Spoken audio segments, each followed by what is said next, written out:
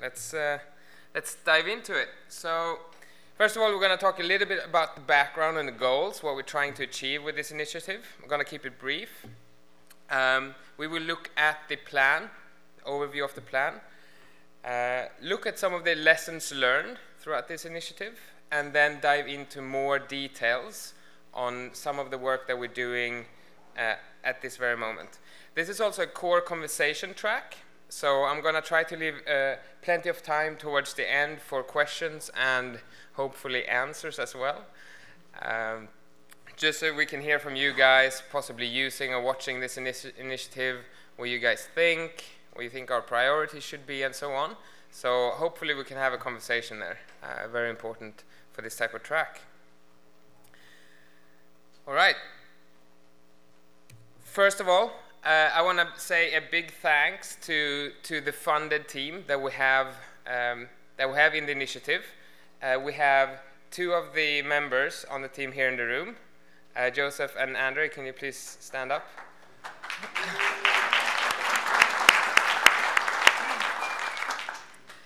Tim Millwood and Andrew Matescu, they are not here at DrupalCon, but they are definitely worth an applaud them as well, I think. So this isn't just the work of a few people, right? This has been a big topic for Drupal and within the community for a long time. So it's not only the funded team here that's done a lot of work, but it's been people in the past that's put in a great deal of effort here. So Hey Rocker, Greg Dunlap, started committing to modules that we sort of trying to get into core 9 years ago. That's a long time ago. Ken Rickard, or Agent Rickard, 6 years ago, workbench moderation. And Dave here in the room as well has been involved in related efforts for a long time as well. 6 years ago, we did the sort of first commits there to the UUID module. So big applause for these guys as well.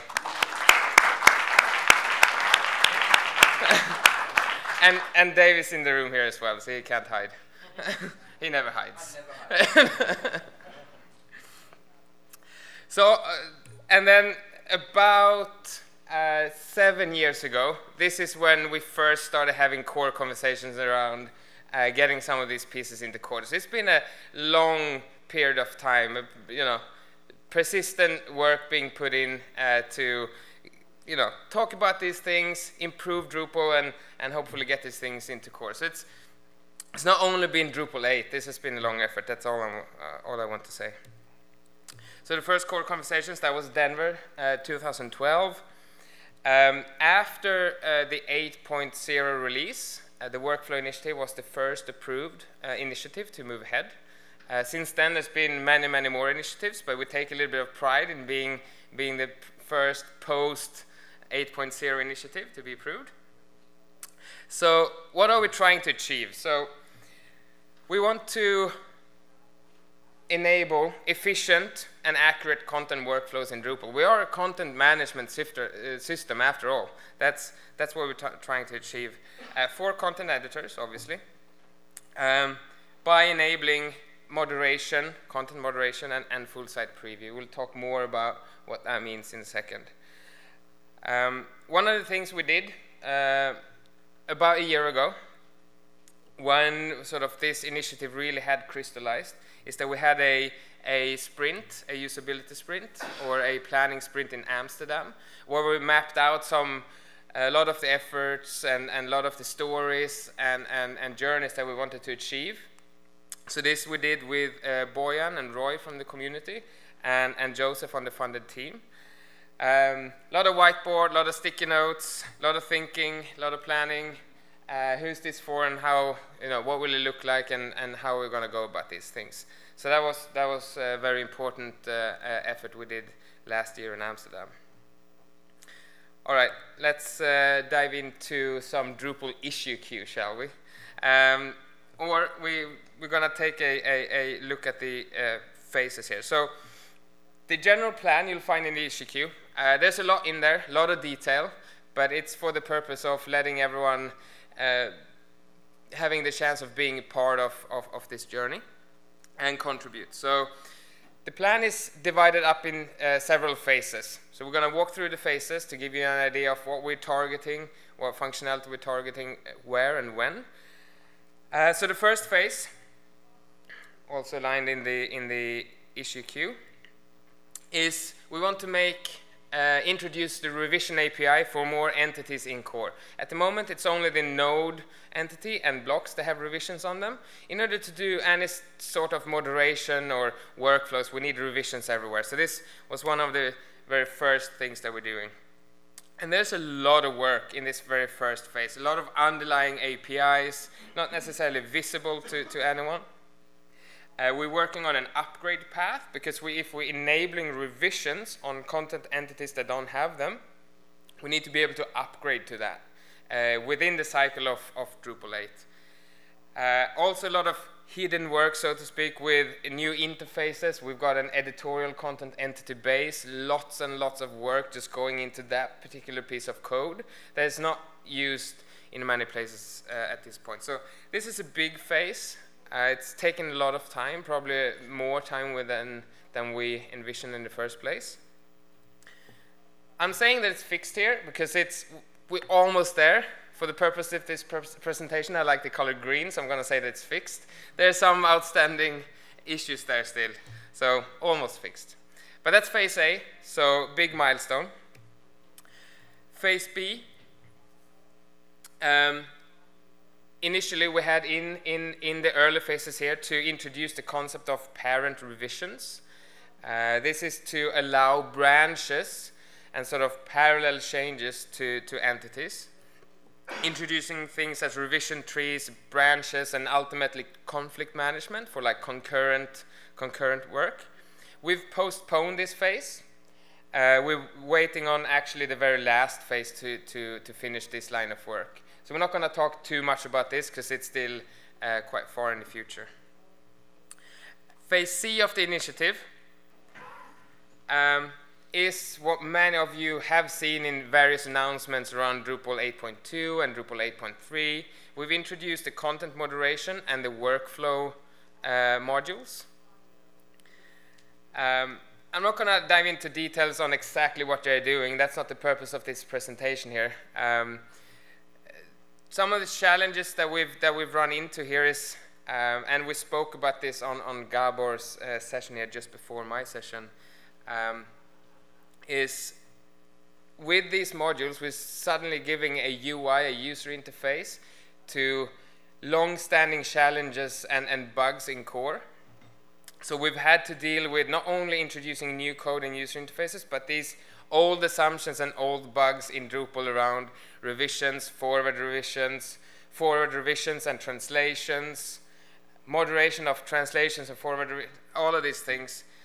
So that's been a big challenge. But content moderation is now in 8. It was in 8.2, and the rewritten version of it is in 8.3. So phase C, although there's again a few minor issues that are outstanding, we consider this phase largely closed and done at this point. And the goal here is to make it stable by Drupal 8.4. It's currently experimental in 8.3. So that's where we're at with that. And you might think that I don't know the alphabet. But I'll come to this later in the point, but we've removed some phases. So phase E comes after phase C. Phase C is dealing with we'll introduce a trash module and undo functionality. Quite a basic functionality. It made it into Macintosh around, I think it was in the 80s. We still don't have it in our content management system in 2017. So that's quite a basic functionality that many people exist from a content management system today. We don't have that. We're looking to introduce that. There's quite a few usability challenges around this. So this phase still needs work. We have proposals in the issue queue. We have wireframes and designs and quite well flushed out patches. So if you're interested in this particular functionality, we need help with this one at the moment. So take a look at the issue number on the screen there. The release target for trash module and undo functionality is still to be decided. It depends a little bit also on the effort from the community here and the interest in this phase. All right. After E comes G in my alphabet. Are we going to see G.5? So this phase is actually split up into two a little bit. So we've got two issues tracking this. So to answer your question, Moshe, yes. So this phase is ultimately here to introduce the end goal of this initiative quite much, enabling full site preview with something that we call the workspace module. So this is something we're going to dive into a little bit in more detail later. It's introducing a very bold and new mental model to Drupal, a different way of thinking when it comes to managing and moderating content. So it's a big change, perhaps even in terms of thinking how we use Drupal and how we work with Drupal, perhaps one of the bigger ones that we introduced in recent years. So this phase obviously still needs work. We are, however, targeting 8.4 for a very, very minimal experience of some of this functionality. So we're making a lot of progress here already. And this will be a big focus in the coming weeks and months, getting work on this. Peter? Are you going to come back to the mental model? Or to the mental model? Yes, okay. Absolutely. And then the very last phase, phase H, we're going to deal with conflict management and of parallel changes, because when we introduce all of these moderation capabilities and so on, we enable content editors to be very productive. That also means that they will start stepping on each other's toes if we have multiple workspaces, perhaps branches of content changes that are being done. So we need to empower content editors to collaborate and solve conflict. So that's a big phase. Lots of UI complexity. We're going to look into what we think that some of these, how we can solve some of these problems. This phase has ultimately, we haven't started coding on any of this yet. So before we dive into more detail of the mental model there and about workspaces, let's just summarize a little bit what the functionality we're looking at here are. So we want to make revisions of all content. That's something we want the end user to be able to do. We want to be able to moderate content packages, groups of content together. Existing tools within Drupal today allows you to moderate single pieces of content. That's not enough in this case, so moderation of content packages. We want to be able to review content packages, undo deletion of content, of any content, and collaborate with others' content packages or others' work. So this is like the big picture of what we're trying to enable within this initiative. Sounds basic for a content management system, and some of these things is obviously not there. Again, a brief overview. So we've removed a few phases and merged them together. So at the moment, there's 2 green, 2 yellow. Looks pretty good, I think. We've made a lot of good progress. Phase B is currently postponed, and phase H outstanding so far. All right. Before details, let's just cover some of the lessons learned. Again, we talked about this in Gabor's session just before here, but we found it pretty challenging to do experimental modules that needs very deep integration with Drupal. Experimental modules is a great way of adding new kind of separate functionality, but we've found ourselves having to rely on the traditional core contribution or core governance model for making these very big and sweeping changes. And that's still slow and hard. It takes a lot of work. So our new governance process and our new experimental module process doesn't necessarily have a solution to making these deep sweeping changes, touching the entity API, touching the translation API, data storage, these kind of things. So that's a lesson learned. We can still improve there, I think. And again, I mentioned this already, surfacing existing bugs with stable code. What's stable and experimental, and the timelines here when it comes to the experimental governance process, that's still, maybe there's a bit more discussion that we can have there. Also, introducing new dependencies to or during the experimental timeline for a module is also posing some challenges. So we introduced the workflow module in 8.3. The generic governance model says you have 1 year to make it stable. But because it's now a dependency of content moderation, we've only got 6 months to make it stable, because content moderation needs to be stable within its 1 year cycle. So there's some lessons there that we perhaps could learn something from. And we still rely on very few core framework committers. I think they're doing a great job, but our community's productivity has gone up quite a lot during our 8th cycle. And although we've added core committers, we haven't necessarily added core framework committers. Again, going back to that first point of doing deep integration change into Drupal, perhaps we can look and learn from some of these lessons here to further increase productivity within our core process. And the very last point that I'd like to make, despite some of these lessons, is funding core development actually works now in Drupal 8. We can be very productive and we can see change come through, and that hasn't been the case previously. So it's been a great experience. I think that we can do more, but I'm very glad to see that we've done some sweeping changes and actually funding developers to work in core, specific areas, specific initiatives. It's been a good experience. All right, let's dive into a little bit more detail. So I'm going to focus on 2 phases, phase C and phase G. Phase C is content moderation. And this is not all issues that we need help and we're still working on, but it's some highlights of issues. So we're working on enabling workflows on entities without bundles. Quite a lot of technical terms here, but again, this is core conversation. So that's an important one that's sitting. There's quite a few, or 2 or 3, tricky bugs when it comes to forward revisions and forward revisions with translations that we're still tackling.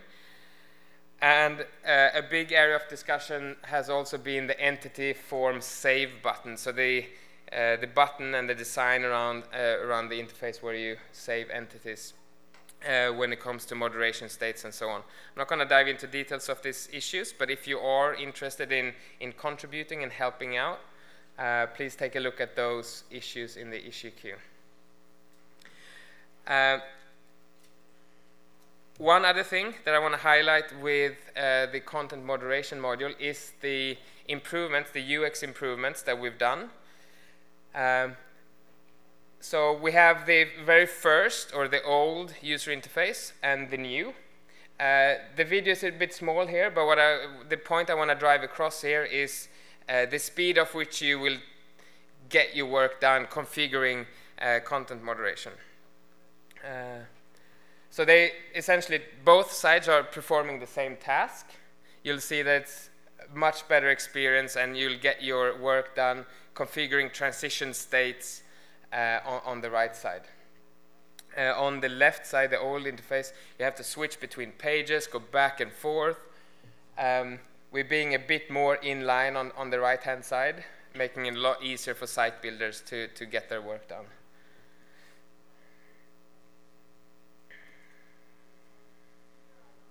Making a good use of the modals, the modal windows. On the new side, we're already done. In the old user experience, we're sort of still switching between pages, switching between different structures within the administrative user interface, going back and forth. So that's good, right? That's good. It's much better experience. Thanks, Joseph, for making many of those improvements and suggestions. All right, that's content moderation. Let's talk a bit more about workspaces. And again, this is one of the primary goals of the initiative. So I want to spend some time here really explaining this concept and trying to get people to understand how we intend for this to work. And again, it's the perfect time to get everyone's feedback on these things, because we're still in the very early phases of doing this work. So before we dive into this, who are workspaces for? Who are we designing for here? So the first role is obviously our content editors, or even the primary role. We talked already a little bit about the stories that we want to enable here. So obviously we want to be able to moderate content packages, groups of content. We want to be able to publish that content package as a whole and review that at the same time. And then collaborate with other parallel content packages at the same time. You might have multiple editorial staff on your team, parallel changes going on, so that sort of facilitating that collaboration is important. Secondary role is obviously the site builder. We want to enable configuration of workflows, quite obvious, and configuration of moderation states. But again, the first line there under content editors, that's really the primary audience that we're dealing with here. Okay, I'm going to try to explain what a workspace is. I'm going to do so by having 3 workspaces, 3 content packages that are being worked on at the same time. So we've got the live workspace, the live version of your site that visitors see when they come to the site. We've got 3 changes going on. One, introducing a new product out on the left. One editorial staff might be working on an upcoming event, and then there might be last-minute fixes to the upcoming event. So we've got 3 parallel changes going on here. New product and upcoming event, they are sort of copies of the live workspace, where live is the upstream. The last-minute fix that's being worked on has the upcoming event as its upstream. All right? So it's a last-minute fix to this upcoming event. You can see here how you can pull down updates from your upstream workspace, and how you can obviously push additions to your upstream workspace as well. One scenario could look something like this. So we start at the very left. We want to make a change. We want to make any type of change. Maybe that new product that we looked at in the beginning. So the first step that you're going through is that you will create a new workspace. In this new workspace, step 2 will be to create, change, or delete content, making your changes. Third step would be to review those changes. Before you're doing the review, you probably want to pull in updates from the live workspace or from the upstream workspace, just so that you have a fresh copy of everything. All right? So you pull in those updates, potentially resolving any conflicts, because there might be conflicting changes going on in the upstream workspace, right? Once that's done, you can go through the review of the entire workspace. So we're not thinking about individual pieces of content here. We're moderating and reviewing the entire workspace, all the changes within that workspace. And then, if you don't pass the review, obviously you go back, make the changes that you want. If you pass the review, you can do one last pull from the upstream workspace and then publish your whole change set. So that's what one scenario could look like. So what we're going to look at now is some prototypes. So I'm going to switch to the browser. So these are our prototypes. This is not, oops, you don't see the prototypes. That's quite helpful. Here we go.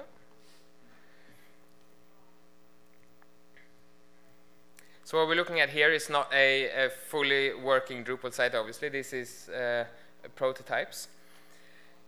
So we're looking at a Drupal site.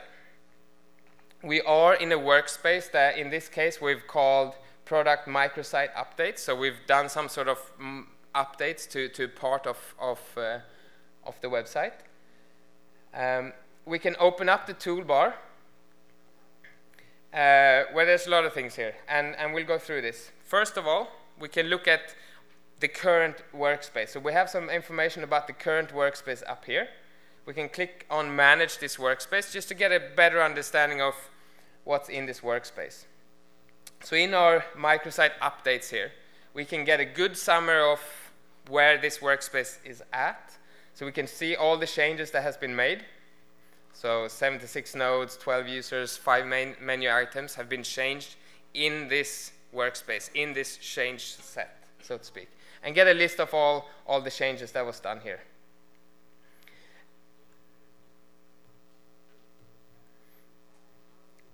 Further, we can switch between workspaces. So we're in this microsite updates here. A different team might be doing changes separately. So we might have a new news article workspace here. So you can see we can switch between these workspaces. And as you can see, the site obviously looks different because there are different content changes going on. And again, workspaces is a full copy of your upstream workspace. We can then take actions on these changes. So let's say that this workspace, which contains new news articles, we can deploy this. So let's go through what this looks like, because this workspace is currently ready for deployment. So we've applied moderation states to full workspaces here. So this workspace is already reviewed, it's gone through some moderation, and it has the status ready for deployment. So we can hit deploy to production or deploy to live. We can add in sort of a message here just to describe the change, and then we can deploy to live. And what's happening here is that we're updating the workspace from upstream. We're checking for conflicting changes, and then the last step is with deploying to the upstream. So after that process, your changes has been brought live so that your visitors can see the changes.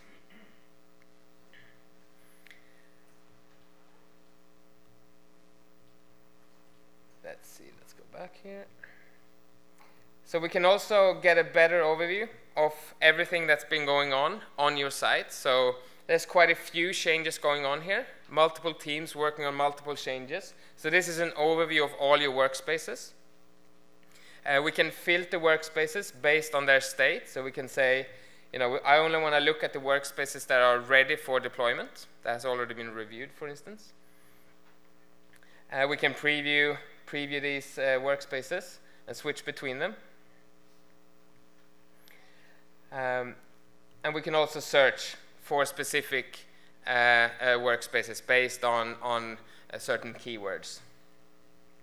So filtering capabilities here are important for changes, very busy site with a lot of changes. And another thing that you can see here is that there is a notification up here. Again, like facilitating collaboration between various teams. We can see that there are 7 changes that you might need to pull down from your upstream workspace. So let's do that. We see that we have 7 changes here that's already been going on in live. And in order to get a clear view of what your site will look like before you go live, you need to pull down those changes, right? Quite similar to like a Git workflow. So before you push your Git changes, you have to always pull down the latest changes to like resolve conflicts, right? So you can't just push anything without having to first solve the conflict. So it's your responsibility before you go live to push those. That's a question. When you say live, do you mean multiple environments? So, or is this all within a single Drupal environment? So this is, the question was, when I say live, is this within one Drupal environment, or are we talking multiple different servers or like physical separate instances? This is all within one site. So that's a good question. What we're talking about here is workspaces within one live site. So workspaces exists in parallel on a single site. Something that we haven't touched on here, which is not within the scope of this initiative for core, is you can actually have workspaces on separate sites as well and deploy between those, but that's a separate session. There's one more question.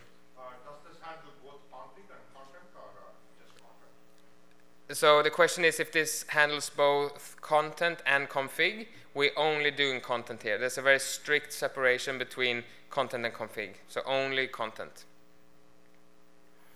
So again, let's go back to the example here. So we have 7 changes in the upstream workspace, and we can simply click on the update button, which then pulls down those changes to your workspace, and your workspace is updated. We no longer have a notification there, and now we can do a full clean review of what your site will look like before it goes live, right? And it's the same process that we're going through before we actually do the deployment. Every deployment always includes like that update pulling down the latest changes.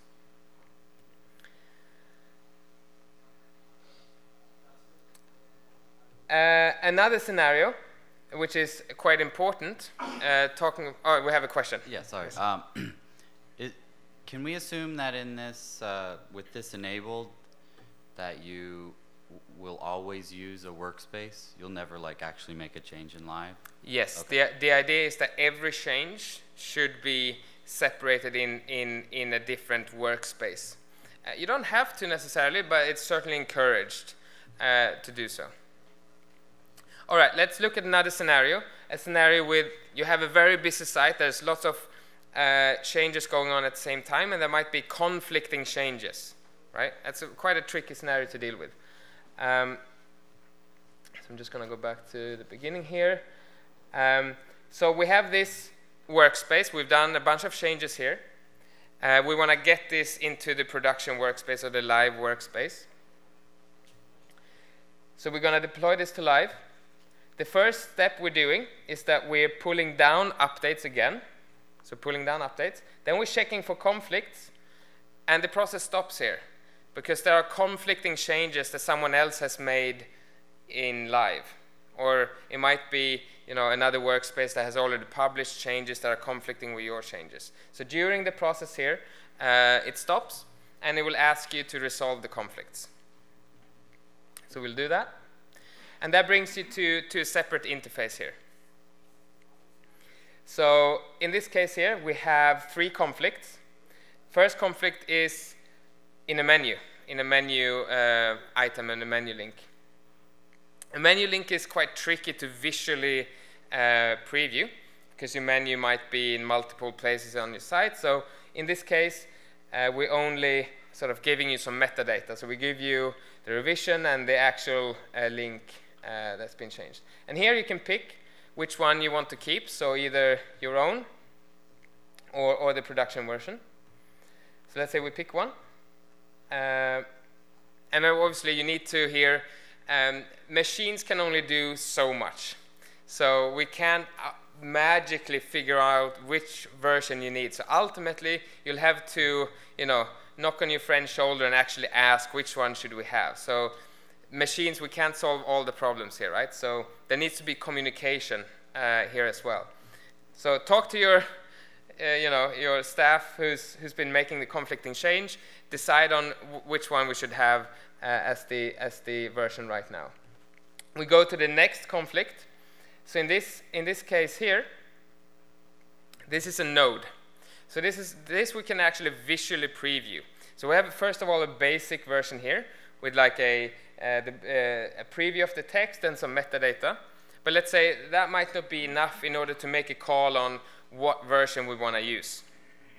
So what we can do here is that we can preview the local version, which below gives us a preview of this particular version. We can go up or preview the remote version where we have a changed title, for instance. So again, you see this user interface sort of sits on top of your site, because we're not really within a workspace here. We're operating on top of the site a little bit. Does that make sense? So again, we can preview the different versions of the site here. Pick a version, and then go to the next one. Again, this is a block. A block might exist on multiple instances in your site, so we can't easily visually preview this. I think there's a question down there. A request that if you can display the author of each of those, that if we're going to not have somebody's desk, we know who to talk to. Very good feedback. The author field should definitely be in there, right? That's very good feedback. So back to the custom block, we can pick a version. And now, when we've sort of resolved the conflicts here, we've picked what versions we should actually go with, we can continue with the deployment. That brings us back to the last step, where we're actually deploying, and that has then made the changes live, right?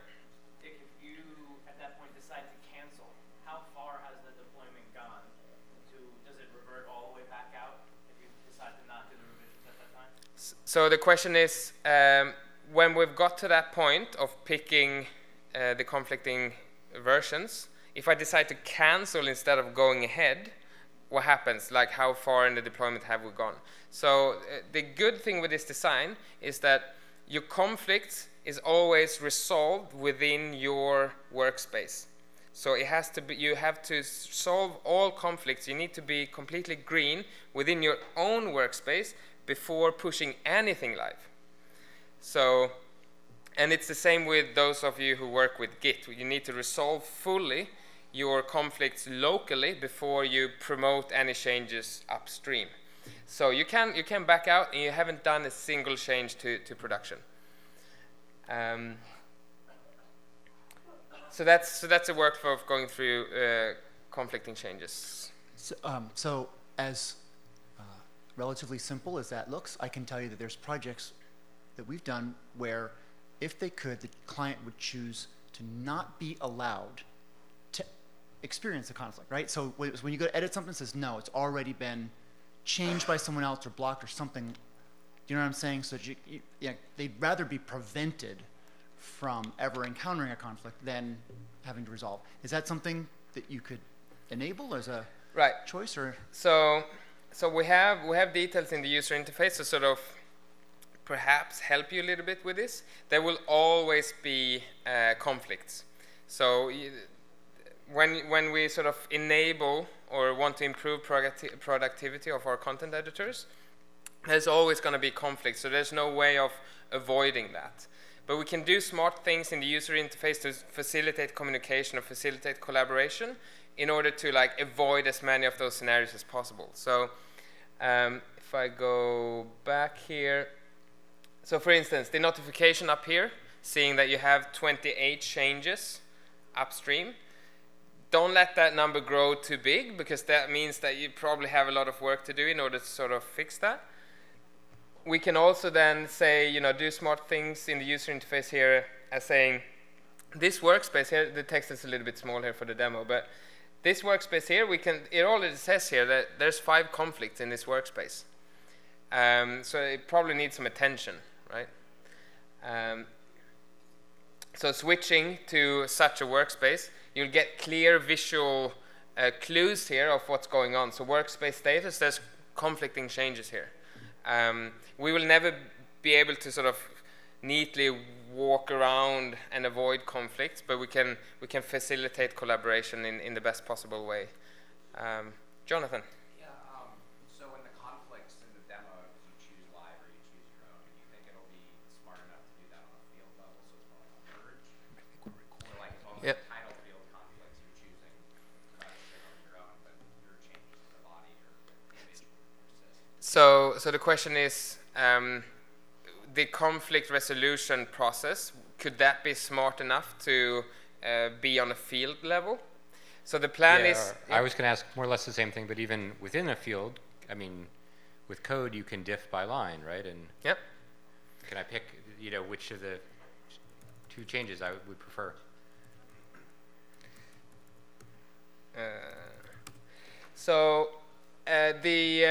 The initiative intends to make the conflict resolution part pluggable.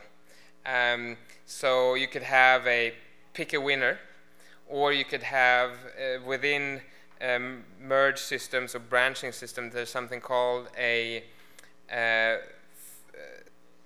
4-window three-way merge interface, where you could help the user to make a manual three-way merge. There could be a fallback to that process, being an automated three-way merge. We've already started experimenting with that within the initiative, introducing a merge library that can actually, like a PHP library, that can do three-way merges. It's based on traditional lowest common ancestor merge functionality. So we could do a user interface that actually attempts to automatically solve your conflicts for you first with a automated three-way merge. But in the case that the merge doesn't work, then bring up a user interface to say, you know, a human needs to help here. So to answer your question shortly, yes, we can definitely do that. So this is one of the repositories that we within the initiative own and develop as part of this.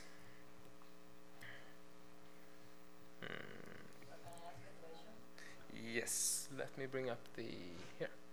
We have a question at the mic here first. So step up to the mic so that the questions are recorded in the screencast later. Yes. Have you thought about the permissioning around workspaces and multiple users utilizing one workspace, or is there any? Yes, we have been thinking about that. There's still a lot of details to sort of figure out there, but at the moment there's basic access management around that. Probably a lot more we can do. So these are, you know, ideas and feedback that we gladly receive for the initiative, so we take the right calls. Okay, so my question is related with his question. How do you get workspace to work with workflow moderation? When you need like a high level of moderation, you know, different states going through before that content is deployed to live. So what is the plan for that? Is it already integrated? Or? So the idea here is that we don't do any moderation at all on individual pieces of content. We always do moderation on a workspace level. So because end users very rarely think about changes as a node or as an article, as a single page. I've changed my website. That's the mental model of most end users. They'll say, hey Dick, I've made a change to the website. Can you take a look at it and deploy it? They won't say, I've made a change to this block and that node only. Can you, and that menu link? We moderate a whole content package. So the moderation states are then applied to the whole workspace. So I can go in and manage the workspace. I can change the moderation state right here. You can see that there's an edit button here. Or I can go in and change the moderation state of this workspace on the back end here and switch between moderation states here. And this applies to the whole workspace. So all the changes within workspace is then moderated this way. This sort of removes that element of it. Joseph. You can have different... Step up. So Joseph is the designer behind a lot of these concepts.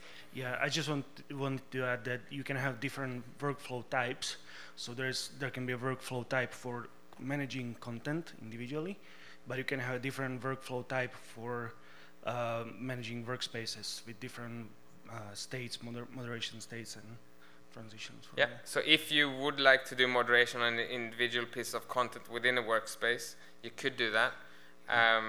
It's probably simpler to just have moderation on a workspace, but we're not making any calls here. It's still up to you to sort of configure if you want to. So this is actually targeting site builders more than end users, because I don't see like a regular user, like a staff member, for example, who is non-technical using workspace to do content moderation or content review. The idea is to empower the end user to do more of these things. So creating a workspace, we don't have that in the mock-ups here, but creating a workspace is done by a click of a button, which gives you a clean slate to work on, where you can do all your changes without having to care about knowing what's a single piece of content and so on. So the purpose is to make it easier for the end users. That's the primary audience that we're trying to make it.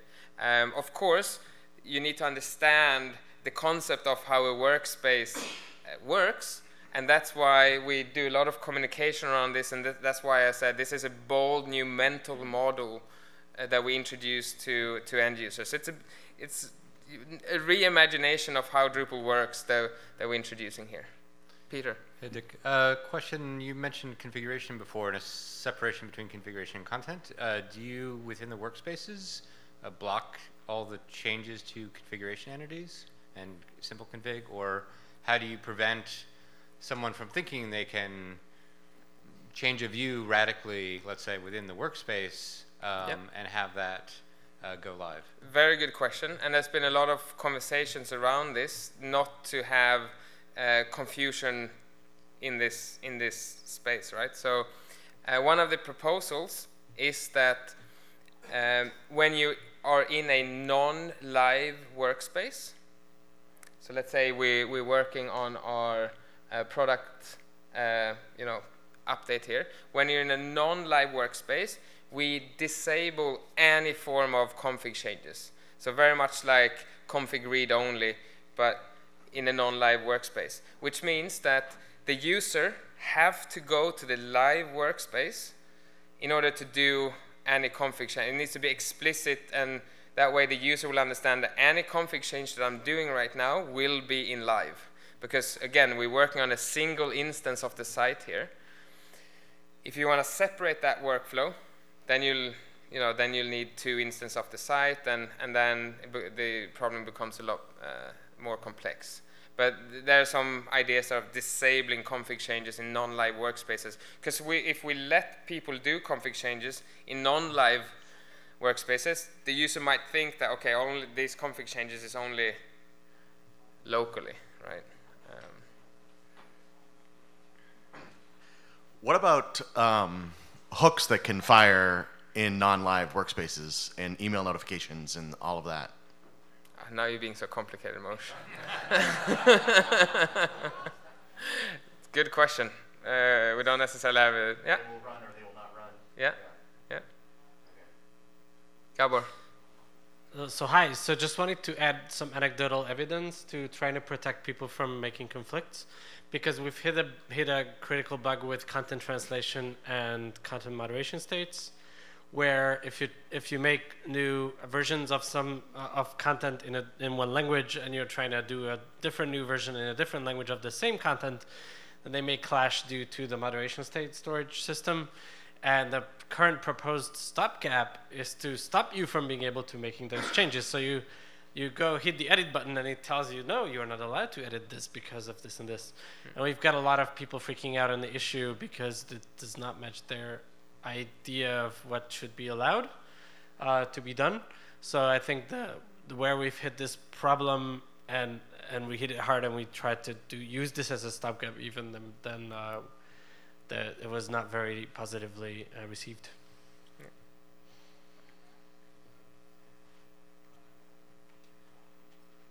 Right. Are there more questions?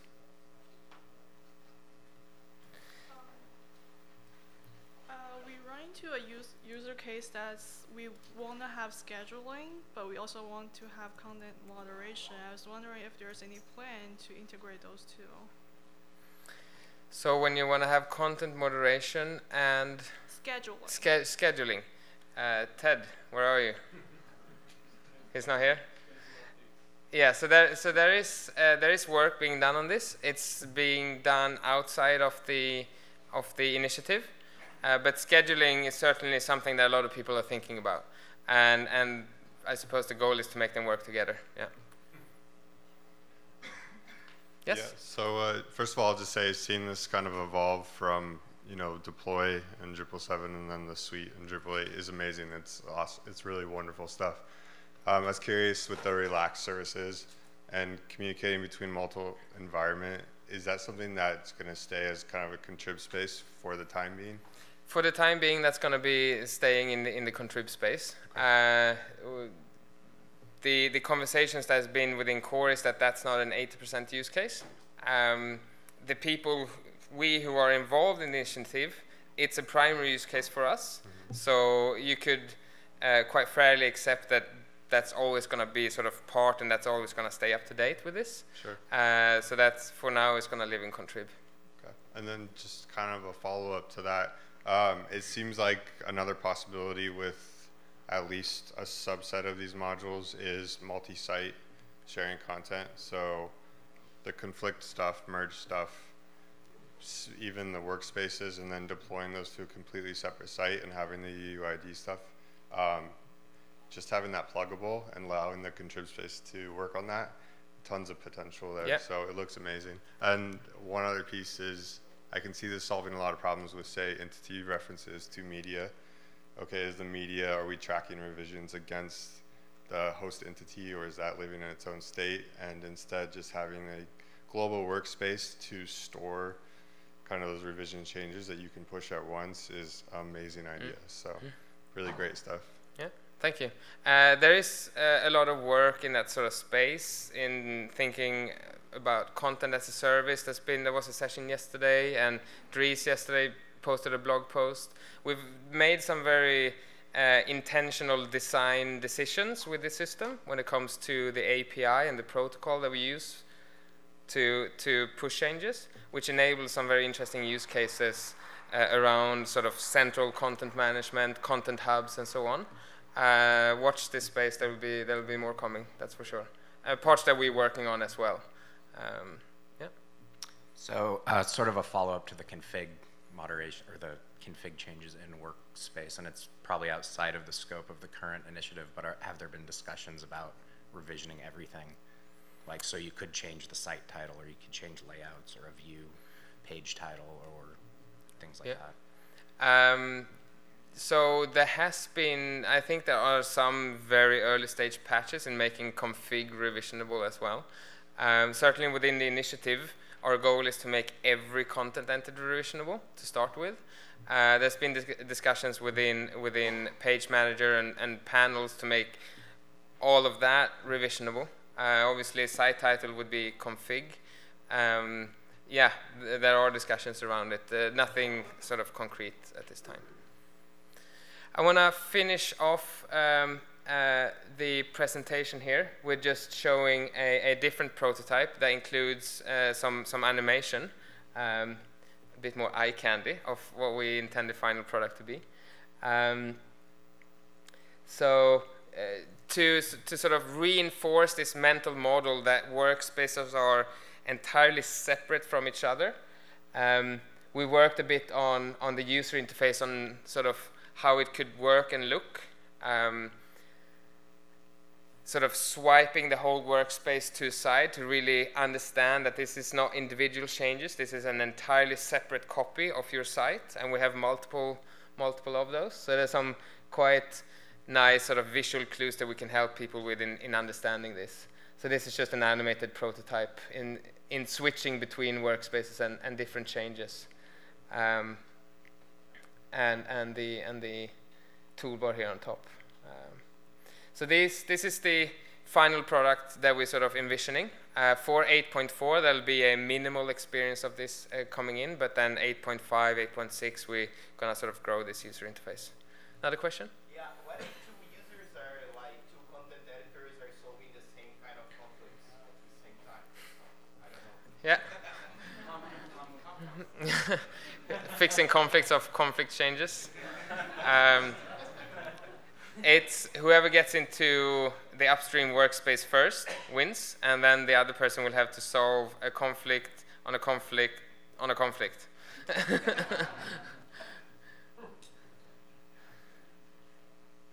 All right. That is most of what I had. Let's switch back to the presentation for a moment.